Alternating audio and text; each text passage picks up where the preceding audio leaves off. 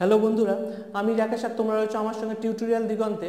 আজকে আমরা সায়েন্সের যে ভিডিওটা দেখব তা হলো চলন ও গমন। এখনো পর্যন্ত আমার চ্যানেল যারা যারা সাবস্ক্রাইব করোনি অবশ্যই সাবস্ক্রাইব করো, লাইক করো, কমেন্ট করো।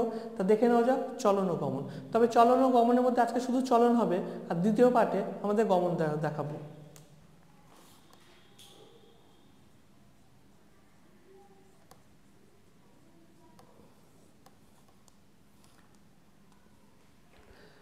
চলন ও গমন কাকে বলে? স্বতঃস্ফূর্তভাবে বা কোনো কিছুর প্রভাবে যদি অঙ্গ প্রত্যঙ্গের সঞ্চালন ঘটে তা হলো চলন, এবং এই সঞ্চালনের ফলে যদি তার স্থান পরিবর্তন ঘটে সেটা হলো গমন। যেমন ধরে নেওয়া যাক এই ব্যক্তিটি তার হাত এখান থেকে এখানে তুললো, তাহলে এটা হলো তার সঞ্চালন এবং যেটা চলন। কিন্তু সে যদি এখান থেকে এখানে চলে আসে তাহলে এটা হলো তার সঞ্চালনের মাধ্যমে স্থান পরিবর্তন, অর্থাৎ এটা হলো গমন। তা আমরা প্রথমে দেখে নিই উদ্ভিদ চলন।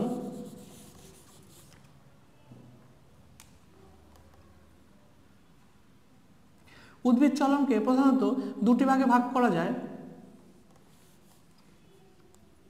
একটা হলো স্বগতি চলন বা গমন, এবং আরেকটি হলো বক্র চলন। স্বগতি চলন বা গমন এটাকে আবার দুটি ভাগে ভাগ করা যায়। একটি হচ্ছে স্বতঃস্ফূর্ত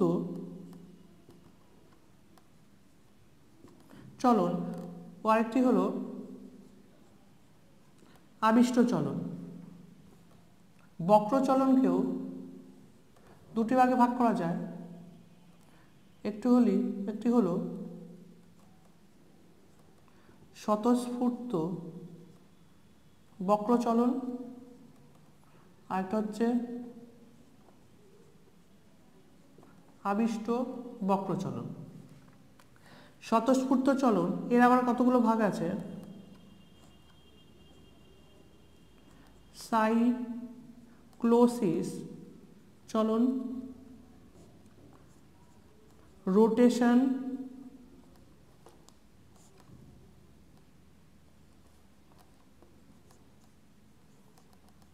সিলিয়া চলন, এবং আবিষ্ট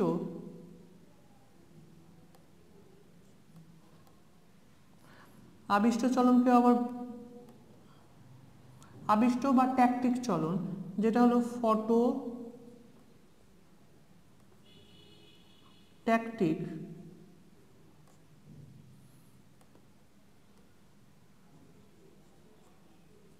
থার্মো ট্যাকটিক, হাইড্রো ট্যাকটিক। এবার বক্রচলনের স্বতঃস্ফূর্ত বক্রচলনকে যে ভাগগুলো করা যায় তা হলো নুটেশন, হাইপোনেস্টি, এপিনেস্টি।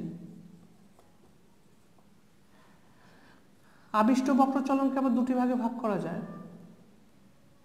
একটি হলো ট্রপিক চলন, আরেকটি হলো ন্যাস্টিক চলন। ট্রপিক চলনকে যে ভাগগুলো করা যায় ফটোট্রপিক, জিওট্রপিক, হাইড্রোট্রপিক। এবং ন্যাস্টিক চলনকে যে ভাগগুলো করা যায়, এক নম্বর হলো ফটোন্যাস্টিক,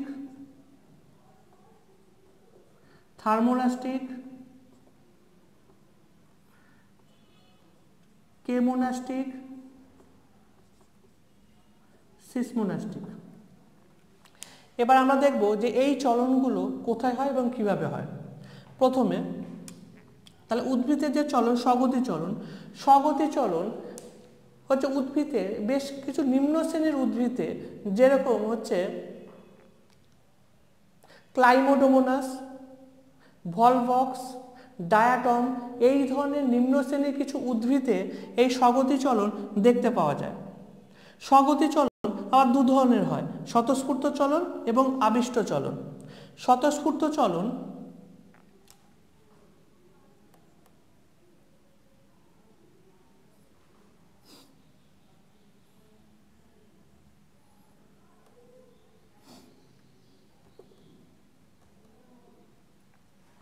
প্রথমে আমরা দেখব স্বতঃস্ফূর্ত চলন। স্বতঃস্ফূর্ত চলন অর্থাৎ কিছু উদ্ভিদের ভেতরে স্বতঃস্ফূর্তভাবে কিছু অঙ্গের হচ্ছে স্থানান্তর ঘটে। যেরকম আমরা দেখব যে উদ্ভিদ কোষের মধ্যে, উদ্ভিদ কোষের যে প্রোটোপ্লাজম থাকে,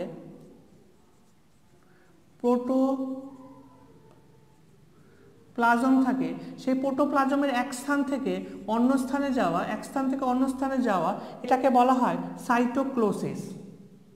আবার ওই প্রোটোপ্লাজমেরই অর্থাৎ ওই উদ্ভিদ কোষের প্রোটোপ্লাজম কি করে, কোষ গহ্বর যে থাকে, কোষ গহ্বরের চারপাশে ঘুরতে থাকে, এটাকে বলা হয় রোটেশন। তো সিলিয়া কাকে বলে? ওই ধরনের কিছু নিম্ন শ্রেণীর উদ্ভিদের রেণু জনন কোষ সিলিয়ার মাধ্যমে আন্দোলিত হয়ে এক স্থান থেকে আরেক স্থানে যায়, সেটাকে সিলিয়া চলন বলে, অর্থাৎ সিলিয়া স্বতঃস্ফূর্ত চলন বলে। তাহলে আবিষ্ট চলন বলে কাকে বলে? আবিষ্ট অর্থাৎ ট্যাকটিক অর্থাৎ দিক নির্ণয়। কিছু নিম্ন শ্রেণীর উদ্ভিদের ক্ষেত্রে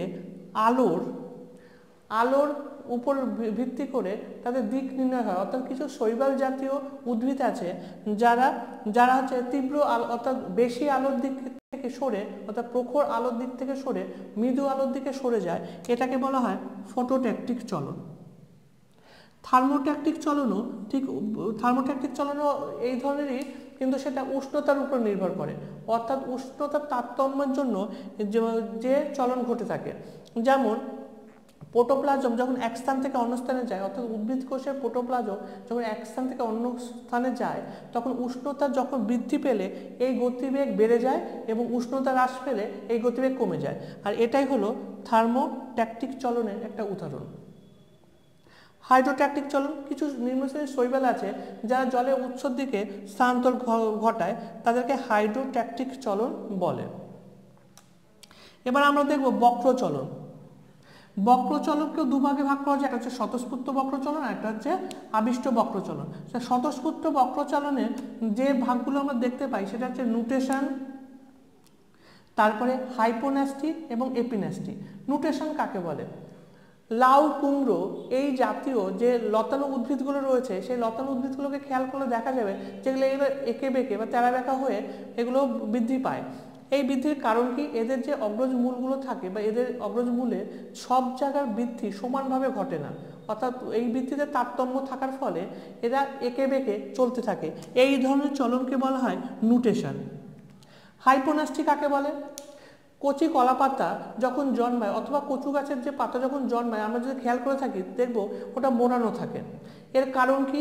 ওই কচু পাতা বা কচি কলা পাতার যে জন্মানোর সময় তার নিম্নের কোষগুলোর বৃদ্ধি উপরের কোষগুলোর বৃদ্ধির তুলনায় অনেক দ্রুত হয়, আর এর ফলে ওই পাতাটা গুটিয়ে যায়। এটাকে বলা হয় হাইপোন্যাস্টি চলন।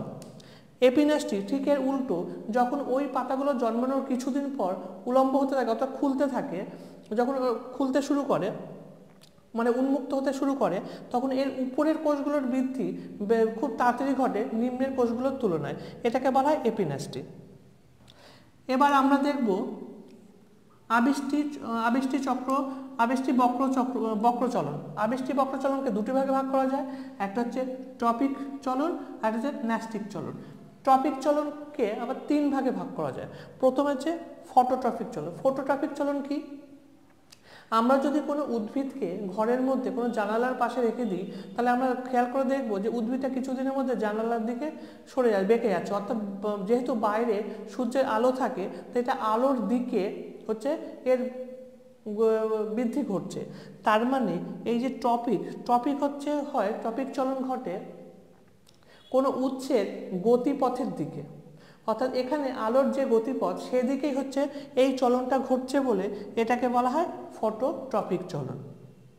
জিওট্রপিক ফটোট্রপিক চলনে আবার ফটোট্রপিক চলনে যদি আমরা খেয়াল করে থাকি একটা উদ্ভিদের যেরকম কাণ্ড আলোর গতিপথের দিকে যাচ্ছে সেরকম তার মূলটা আলোর গতিপথের বিপরীত দিকে যাচ্ছে।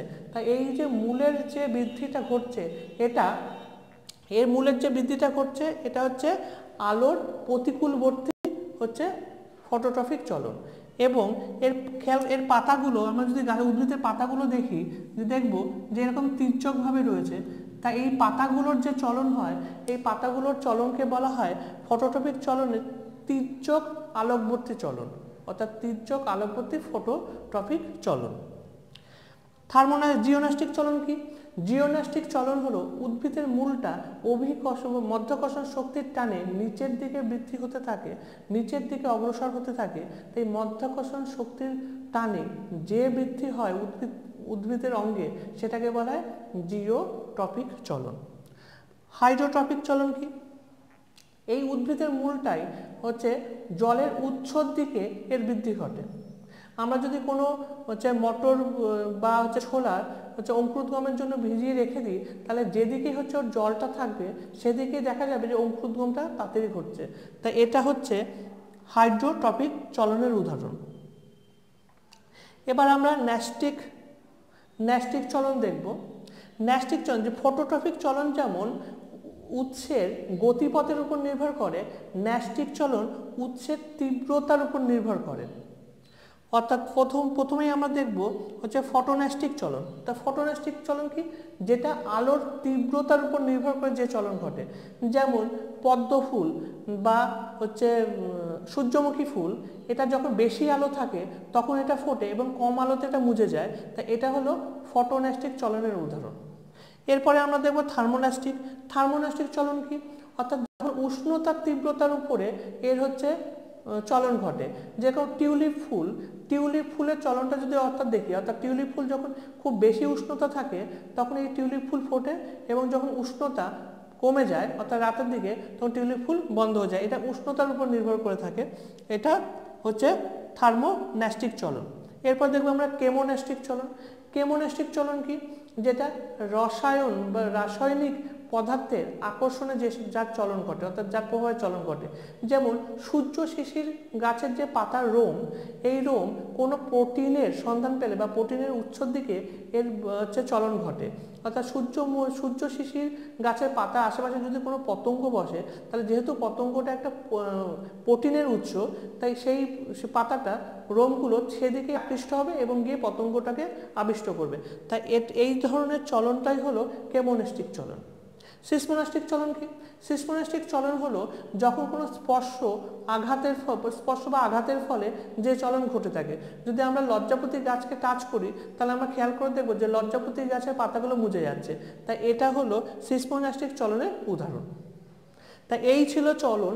আমরা গমনের অংশটা পরের ভিডিওতে দেখব। তোমাদের যদি ভালো লেগে থাকে তাহলে অবশ্যই সাবস্ক্রাইব, কমেন্ট, লাইক করো, আমাকে জানিয়ে যে তোমরা আর কি জানতে চাও।